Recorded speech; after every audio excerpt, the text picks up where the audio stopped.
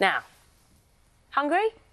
Yeah? Always at this time of day, always. You'll soon be able, if you wanted to nip out for some lunch, you'll be able to get your paws on some new coins. They're going to feature the nation's most famous welly wearer, Paddington Bear, of course. The Royal Mint's announced that two 50-pence coin designs featuring the bear will enter circulation in the UK this month.